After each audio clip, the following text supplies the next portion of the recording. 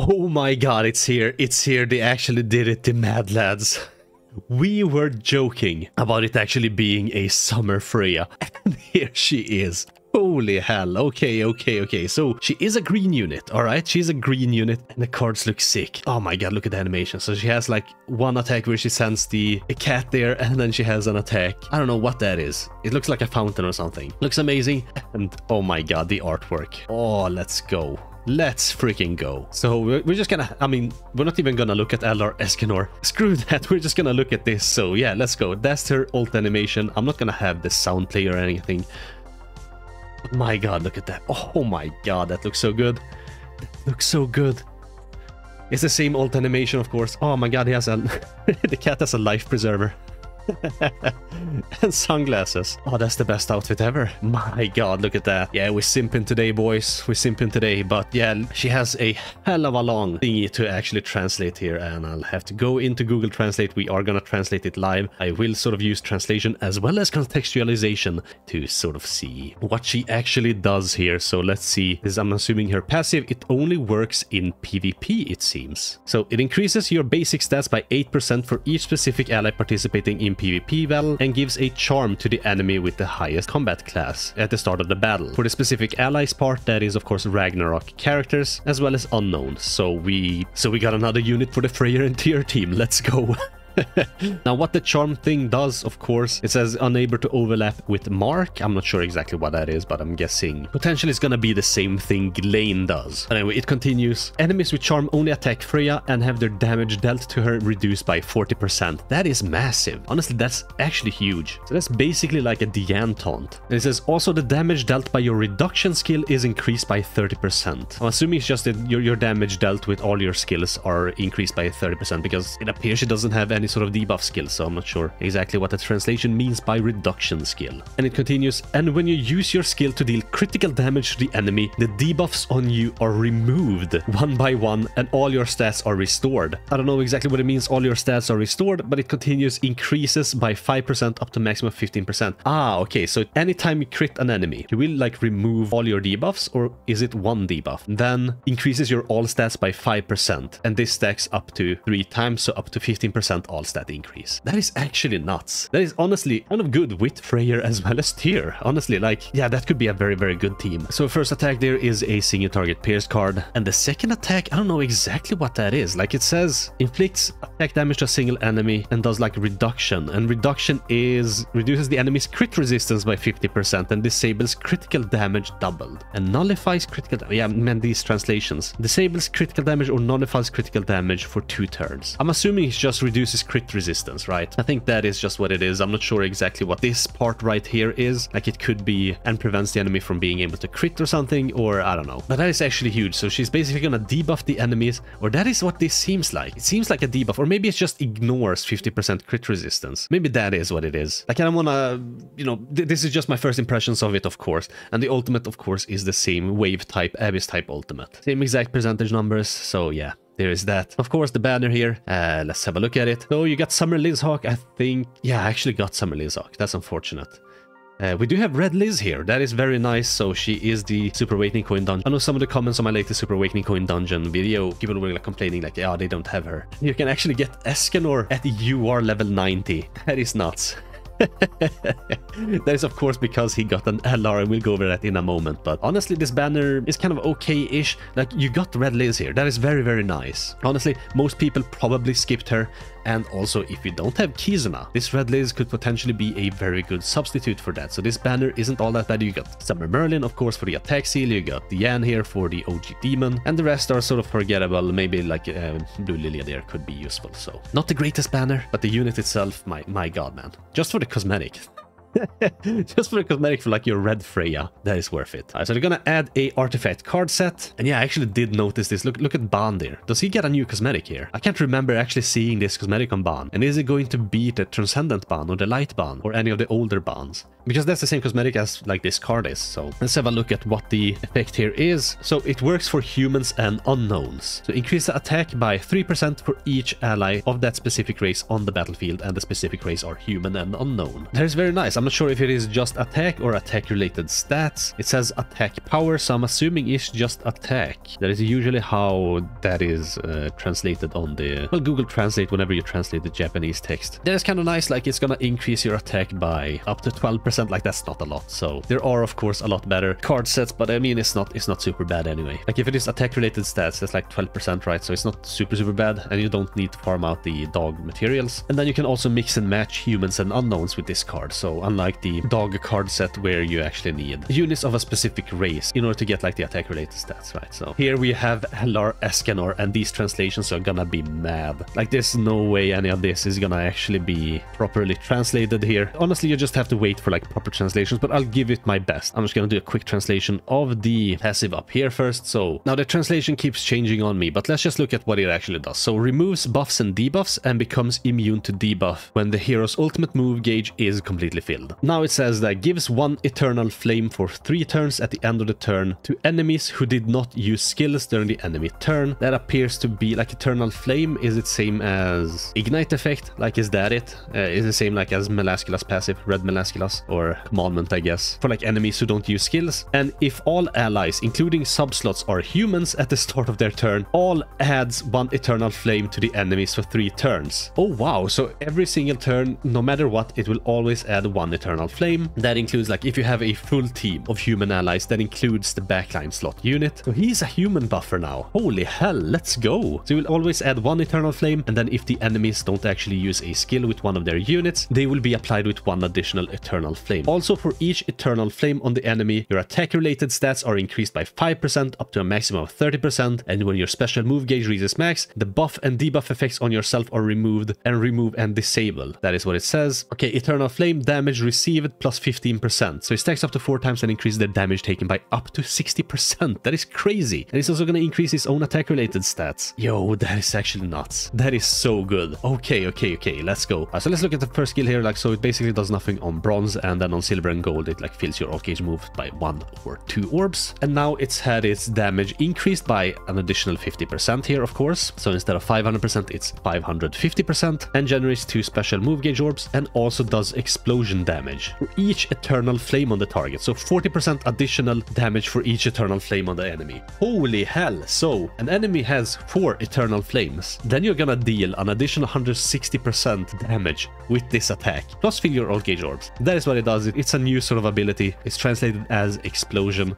I'm sure it's gonna be something else, but yeah, very nice. Now the Cruel Sun ability of course applies an ignite effect to the enemies. That is sort of why I thought the eternal flame was the ignite effect, but perhaps it's not, because it's completely different. But of course, if you can stack ignite with the eternal flames, the ignite effect is also going to increase the damage the targets take by 10% per ignite effect. So that is very nice. This one also removes buffs on silver. So let's just see what the new translations for the ability do. It appears to not have changed. I'm not sure exactly. Like, removes buffs from a single enemy and deals damage equal to 180% of attack, and grants 2 ignite effects for 3 turns. That is on level gold. No, it actually is level 1. Okay, so on level 1, where it actually just applied ignite, it is gonna remove buffs. So it's a buff remover on level 1, and it applies 2 ignites for 3 turns, not just 1 ignite. So 1 additional ignite and a buff remover on level 1, and then we have the level 3 translations down here. Did it have its damage numbers changed? No, it didn't. So 180% and 300% are exactly the same. But on level 3 here, of course, it is applies 2 ignite effects for 4 turns, removes buffs, and deals that amount of damage. And the translation says that it removes the buff effects of a single enemy, deals damage equal to 300% of attack, and gives 4 ignite effects for 4 turns. So you're basically gonna stack a bunch of ignites on the enemies. That's gonna be crazy. Like, I wonder how that will work out with Kyo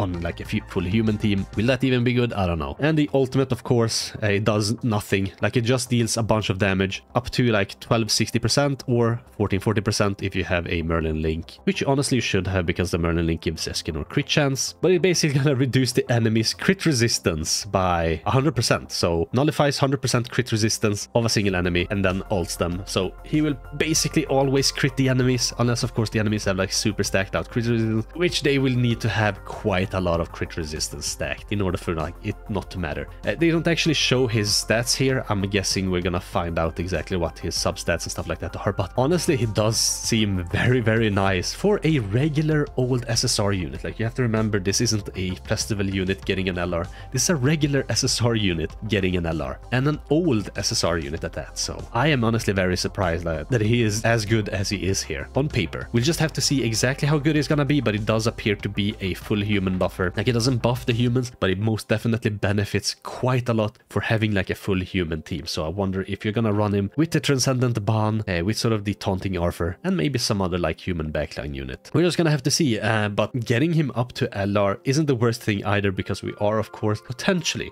going to get Chaos Arthur by the end of the year. So yeah, I'm honestly very excited for the things to come, but Escanor looks amazing. All right, so here they seem to have added the tournament winners as like a commemorative statue from the 4th anniversary special tournament in the capital city of Leona. So yeah, that's honestly quite nice. You can actually see the winners, the gold, bronze, and silver medalists. And I do wonder, is this gonna be here forever or just, you know, for a short while? The 4th anniversary special tournament commemorative bronze statue will be maintained until next event. Okay, so it's just gonna be very, very temporary. You can go there, you can see who the winners were, and I guess it's like really, really cool for the winners themselves to actually see their efforts being immortalized in the game. Well, immortalized I say, but you know, for the time being. Then we got some diamond shop bonus things, probably nothing you care about as a free play. Like, there's nothing new or exciting here that I'm seeing with this particular shop. But so we're gonna get a login bonus, and the first 3 days we are gonna get our free multi. That is very, very nice. Even if you're not like intending on summoning, maybe you can like get something nice from the free multi. And we're actually getting 6 SSR pendants and 10 super awakening coins from the login bonus, which is very nice indeed. And we're also getting a summer world quest, so I'm pretty sure this is gonna be the same one as the previous years, or like, you know, the last year or whatever. So I can't quite remember exactly what that was, but it was something at least. Summer special box reward. So we are gonna get a special box from this event by completing it, and I do believe it's gonna contain all of these items, so maybe not.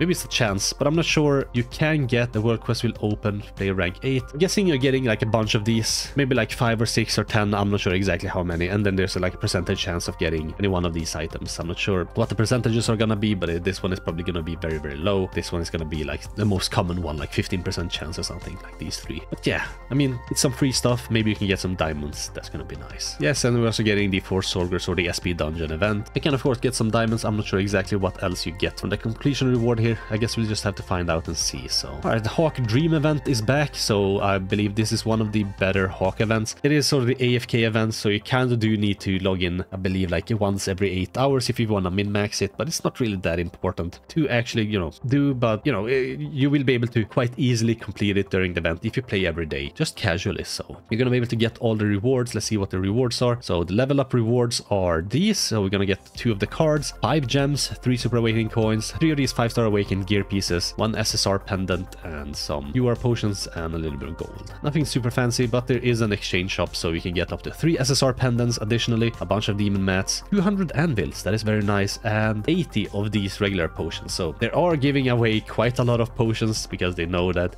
of course you do need a lot of them for the LR Escanor. So yeah, they're preparing you for that. The giant boss battle hawk also returns, and with him of course you're gonna be able to get some more SSR pendants. Of course, that's very nice, and 5 additional gems. So, and there's an exchange shop, so you can get 1 UR pendant, you can get an additional 3 SSR pendants, the remaining 3 cards you can also get from here, and demon materials, so 5 of each of these demon materials. That is kind of nice. Hero Arena Season 2 opens, so there's gonna be a new Hero Arena here. That's very nice. Probably some new enemies to face. So it is all gonna be the same, except for this here, because it says Hero Arena Season 2 improvements and changes. If the game does not end normally during battle, you can resume the battle. Alright, they already talked about this. So basically, if you quit out of the client and you go back in, you will be prompted like, oh, do you want to continue where you left off? And you can hit yes. It's the same with the demonic beast. So if you sort of mess up one turn before it's actually the enemy's turn, you can quit out of the client and sort of have a restart of your turn. So there's no time limit during battle. Hero Arena for a total of 6 weeks will be held every week. So a total of 6 weeks, that means that we can get up to, well, I'm not sure exactly how many, but if you do it on this difficulty here, we can actually use links, which I'm assuming most people will be able to do around here, or perhaps even this. But if you do it here, you can get 10 LR materials every week, and for 6 weeks that is going to be 60 LR materials. Very, very nice. Season characters that can apply season buffs have been added and can be confirmed through the season character display. Oh, so this is basically like what they're doing with One Piece Treasure Cruise. So when you have the treasure map thingy, you get a banner that you can summon on, and you can get characters specific for that treasure map that give like extra buffs for that specific treasure map. So for example, here they have the new Freyja, so you kind of need to summon for her if you want to get the seasonal buff. And the seasonal buff can of course help you beat like the harder difficulties, so potentially you're gonna need her. I'm not sure exactly like if you really need her, but it is there. She looks super good, but should you summon for her? Probably not. Unless, of course, you're going for the full new sort of Ragnarok PvP team, and you do have like Freyja's Holy Relic, and of course, like summon for her. But other than that, we are gonna get the global 3.5 anniversary coming up at the end of the month. That is gonna be a new festival. So if you can save your gems, I would honestly suggest you save your gems rather than getting this seasonal buff and just do the lower difficulties for now. I think that would be better, but we just have to see exactly what the seasonal buff does. I'm not sure. I can't seem to find anything about it here. Maybe it's like buffing your stats or whatever, but we'll see. So the shop doesn't seem to be that much different. You will of course want to buy all of these and not buy any of these unless of course you are at 100, but even then you will of course, you know, make your LR Escanor and then continue buying these if you have a bunch of additional ones before you even think about buying any of these other materials. But yeah, so Roxy and Ban are getting new summer outfits. Oh my god, the sword on the Roxy one looks amazing. So yeah, I will have to simp for that as well and get the Ban cosmetic as well. That's kind of nice. And we get some returning ones as well here. You can get them if you want to, and some old ones here as well. Vacation costume reprint appearance. Does Escanor get one? So this Escanor does get one. The old one does not appear to have gotten one, so get them if you want to.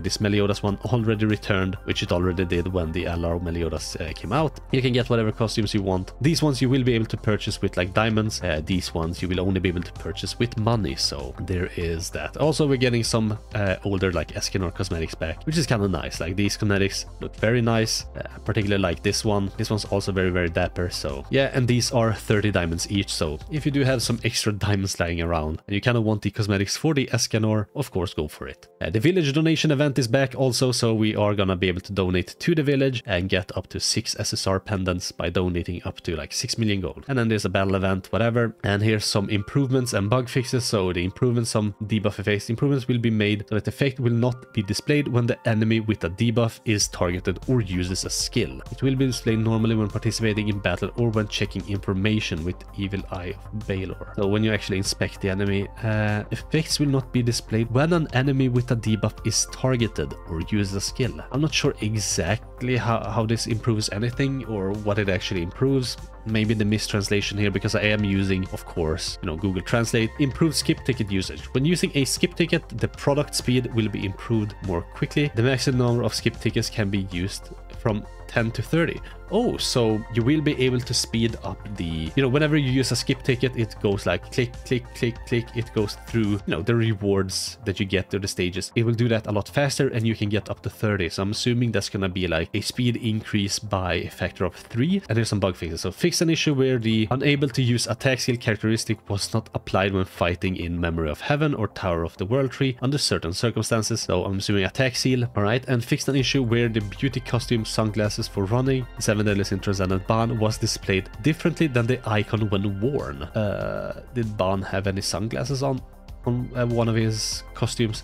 Was that the... Oh, it's probably the... I'm a global player, so I don't have this yet, but it's probably the Hawk Pass outfit, right? The Cyclist Ban or whatever it was, or the Runner Ban, something like that. But I think with that, that is gonna wrap up the news here. The big 2 things, of course, or the big 3 things. 2 things on Freyja, and of course the LR Escanor. Yeah, very excited for this update. But anyway, I think that's gonna be it for me. Do let me know what you guys think about the new Escanor as well as the new Freyja. What do you think about the update as a whole, the hero arena and all that stuff? Sound off down in the comments below. But with that, I think that's it. Thanks for watching. Hope you have a most wonderful rest of your day. And yeah, I guess I'll catch you in the next one. Bye.